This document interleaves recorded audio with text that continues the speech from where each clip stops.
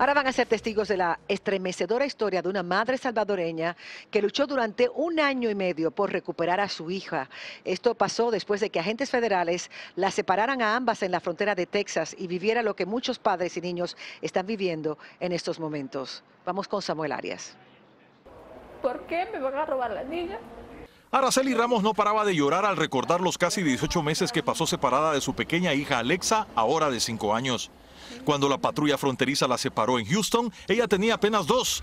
Dice que la acusaron falsamente de intentar vender a su hija. Y me dijeron que la niña no volvía porque estaba haciendo un trámite, que ya la habían dado en adopción, porque estaban los papeles en trámite. Yo soy la mamá, yo la estoy esperando. Ocurrió en el 2015 y esta salvadoreña debió hacer la denuncia en las redes sociales. Araceli estuvo detenida 3 meses en Laredo, Texas, luego de haberse entregado junto con su hija a las autoridades y pedir asilo, mientras que su hija fue entregada a una familia estadounidense. Solo la pudo recuperar con la intervención de la Cancillería salvadoreña. Ellos son muy malos, ellos hacen falsas acusaciones para que uno no pueda volver a ver los hijos. Araceli asegura que cuando ella salió de su pueblo natal de San Miguel, iba intentando huir de la ola delincuencial y de la falta de empleos de este país centroamericano. Asegura que entiende perfectamente cómo se sientan las madres migrantes que están pasando por la misma situación.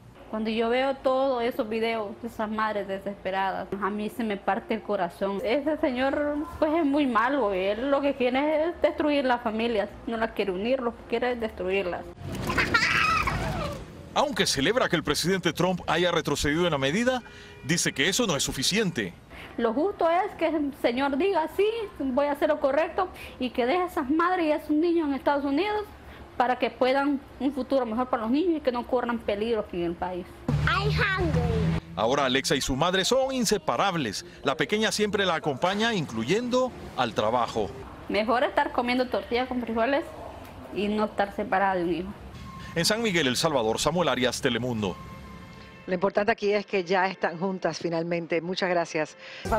Las redes sociales, ¿no? Es lo que luego uno se fija en eso, campeón. Sí, mi mujer me agarró llorando cuando perdió la América. Y nos mostró cómo llora cuando pierde.